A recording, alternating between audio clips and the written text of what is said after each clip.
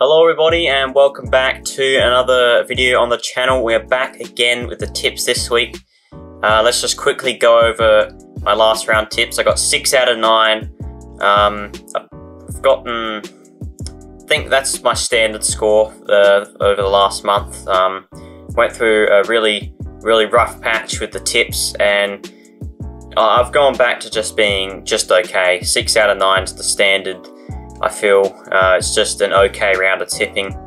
Yeah, let's just get straight into the round 11 tips. We're going to try and make this a quick one today. I don't have a whole lot of time on my hands.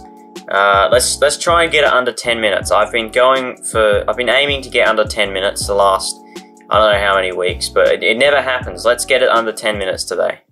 Alright, kicking things off Thursday night, the Bulldogs taking on my boys, the Swans. The Dogs, they're back into some form. It's a home game at Marvel Stadium, but I can't tip against the Swans at the moment. We're going too well for me to do that. We've won our last 5 now, ever since that Richmond loss, which is, I don't know how we managed to lose that game. It's one of football's greatest mysteries. I know that they had a few players back that game. Their injury list wasn't quite as long as it is now. But still, how did we lose that game? Anyway, I'll tip us to win this one by, let's go, 24 points. I have confidence that we'll win this. I feel like we've had a decent record at Marvel Stadium in recent times. The Dogs, they're very inconsistent week to week. They're in some good form now. That doesn't mean they'll be in good form in a couple weeks' time. Friday night, Freo taking on Collingwood. This one's at Optus Stadium, so it could be an interesting matchup. Fremantle haven't really beaten any really quality opposition yet. Collingwood are on a really good run now. They haven't lost one since their 0-3 start. They have had the one draw against Essendon, but they are in some ripping form. I kind of want to tip Fremantle, but I just don't trust them enough. So I have to go with the Pies in this one. Even though it's a home game for Fremantle, I think the Pies will still get the job done. They're back to their premiership winning best. They really look like they have everything going well. Their system, their structure, their belief, their willingness, their want to win. And when the Pies have all of that, it's hard to tip against them. North Melbourne versus Port. This one's at Blundstone Arena, so you'll be lucky to get 5,000 attending this game. No.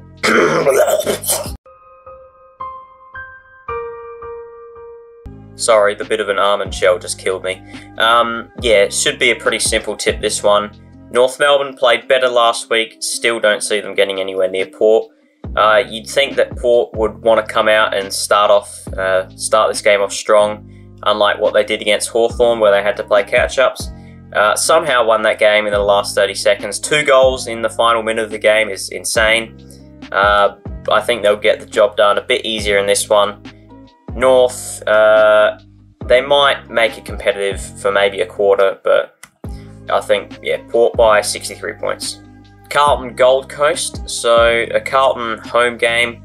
Gold Coast yet to win away from home. I'm going to count Darwin as a home game for Gold Coast. They've played up there the last few years now. They've played well in Darwin as well. The conditions really suit them. Obviously the Gold Coast is much more humid than, say, Melbourne, Adelaide, Perth. So the humid conditions up in Darwin definitely suits Gold Coast. They've had it as the home game for a few years now, so yeah, it'll be interesting to see how they go coming from those conditions down to Melbourne, where it's a bit colder and chillier. So I think Carlton rebound. Poor loss against Sydney. I don't think Michael Voss will put up with that, and I think Carlton win this one by 38 points. They'll bounce back strong, and yeah, really get a hold of Gold Coast. Geelong versus GWS. This one is at the Cattery, so you'd almost put down Geelong for an automatic win normally. However, even though the Giants aren't in the best of form right now, they do have a good record at GMHBA Stadium. That being said, I don't think I can bring myself to tip the Giants in this one. Geelong would want to get back on the winners list. They'll have Tom Hawkins and I believe also Jeremy Cameron back this week. I still think their best is good enough to contend for the premiership. Maybe not. We'll go, yeah, it'll be a close game. We'll go 12 points. I think they should bounce back and snap their 3-game losing streak. Dream time at the G, Richmond versus Essendon.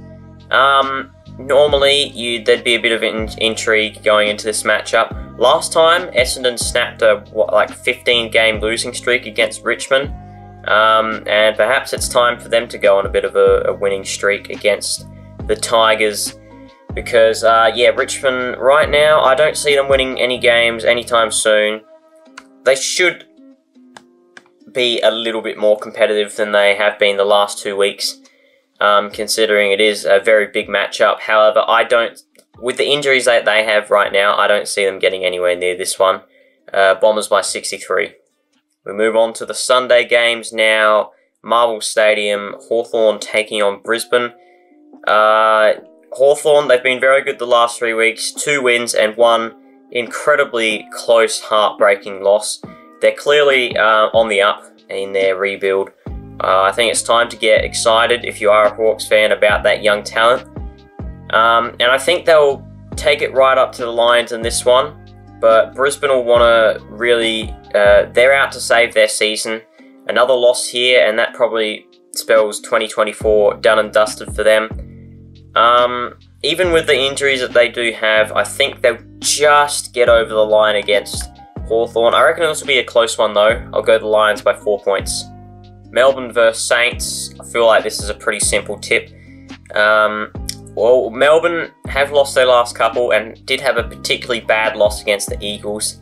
But St Kilda just don't look like going anywhere at the moment. I think Melbourne should bounce back, win this one comfortably. We'll go by 41 points. Gee, that's not 71. That's 71. Melbourne have to win this game if they want to be in the hunt for top 4, and I think they will do, yeah, quite easily. Final game of the round: Adelaide versus West Coast. This matchup last year at Adelaide Oval resulted in a 122-point win for the Crows. Tex kicked 10. I think it's going to be a very different looking match this time round. The Eagles will come to play for sure. They'll probably take it up to the Crows, but you'd think that with the season on the line, the Crows, they have to get the job done in this one. It'll be close. I'll go 10 points to be the margin. And it should be an entertaining game, but the Crows, they absolutely have to win. And I think they will get the job done because the Eagles, they haven't been very good away from home. And that is round 11 over and done with. So just take a look at the ladder. Sydney's still a game and a half clear on top of the ladder. Port Adelaide back up into the top 3. Geelong also 8 and 3 in 4th position.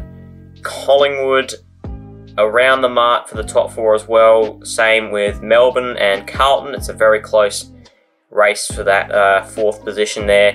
GWS into 8th spot. Fremantle, Gold Coast just outside on 6 and 5. Brisbane 5 and 1 in 11th, and we'd go down to the Dogs and Adelaide, St Kilda, and then this top 5.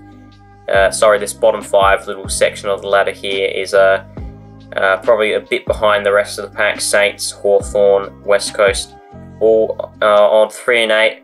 Richmond 1 and 10, and North Melbourne I still have winless. So that is the tips for round 11. Done and dusted for me. Let me know your tips down in the comments below. Like the video and subscribe if you did enjoy this one, and I will see you all in the next one. Bye.